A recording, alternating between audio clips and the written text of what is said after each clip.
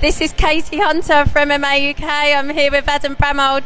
You took less than 30 seconds to dispatch with him. How did that feel? Yeah, it was good. It's pretty amazing. I fought here before, but that was amazing. You know, more of a home crowd, more of a local crowd. So to get a good knockout like that, add it to the highlight reel, is really good. I'm pretty happy with it.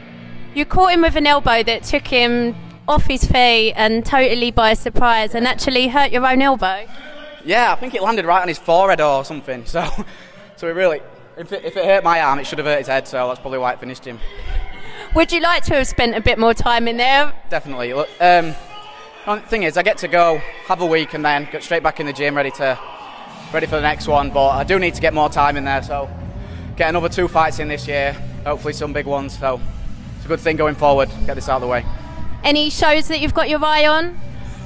Well, these will be back here in December, so I'd like to do that. That's my home show in Doncaster. So, but in between that, I'll look for someone a bit further away, get a good fight. I want to look for something high profile now, so need to move forward. Yeah. And when did you find out who your opponent was for this fight?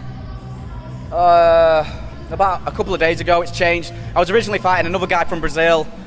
Then he changed, and then I got this guy from Brazil. So I didn't know anything about him really, so I just went out with an open mind, you know. Well, props to him for showing up. Yeah, he's a tough kid, and yeah, I mean that elbow really hurt me, so I'm glad. Well, we hope he's okay, and congratulations to you. Yeah, thank you very much. Thank you. Well done.